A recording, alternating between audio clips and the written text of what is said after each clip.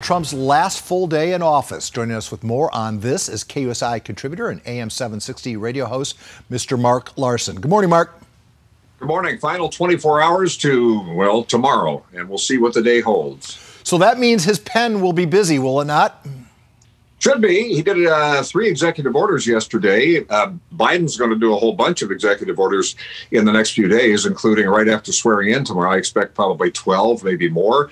Those would be interesting. It'll be everything from getting rid of the Keystone XL pipeline, which has created a lot of jobs. So, you know, you can make the case killing some jobs at the start. But we can talk about that in a second in terms of some of the executive orders. First things first, Trump is still in power until 9 o'clock our time tomorrow when the swearing in happens, and Trump's not going to be there. He'll be winging his way to Florida.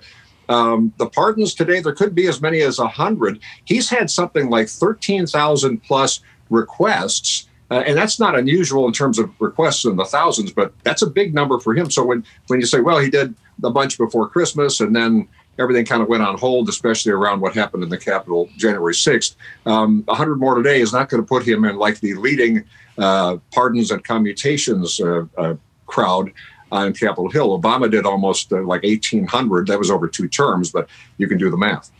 Mark, I guess what the seedy side of pardons is they can be bought. They can be purchased, can they not? Well, yeah, well, here's, you know, this is the way it works. It's legal. Presidents get to bless certain donors that got into trouble. I mean, Trump already has done that with Paul Manafort, who was his campaign manager for a bit, and that whole Ukraine deal. Charles Kushner, the father of Jared Kushner.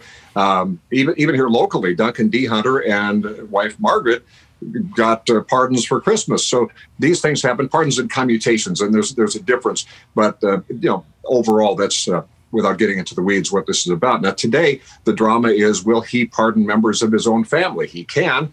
Will he pardon himself, which would be weird? No one's done that. Kind of reminds you of somebody, a dictator in a country where you crown yourself king and say, wow, I'm really fantastic.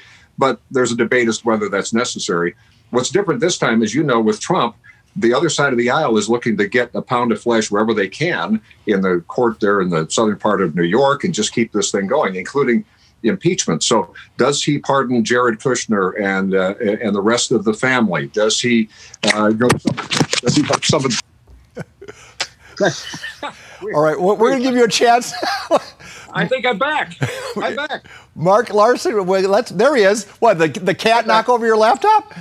No, I've got a new mount, and it did this during the run-up. That was fantastic. So I'll do it the old-fashioned way by hand. Well, you were saying about pardoning the family.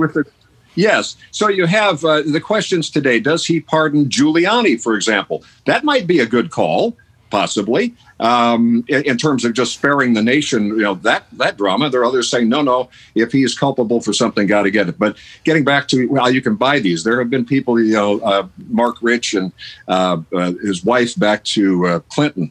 The road is littered with a lot of that. And often pardons are done and commutations are done to spare the nation. Gerald Ford did that with Nixon back in the day to have our long national nightmare be over. So we'll see how this plays out today. And then, of course, no matter what he does today, and he had a lot of executive orders, not really more than some other presidents have for one term, but those will be undone right after swearing in tomorrow when Biden starts getting back to the Paris Accord and some of the other issues that are happening as well. Well, if I could just ask one question about pardoning the family and pardoning himself.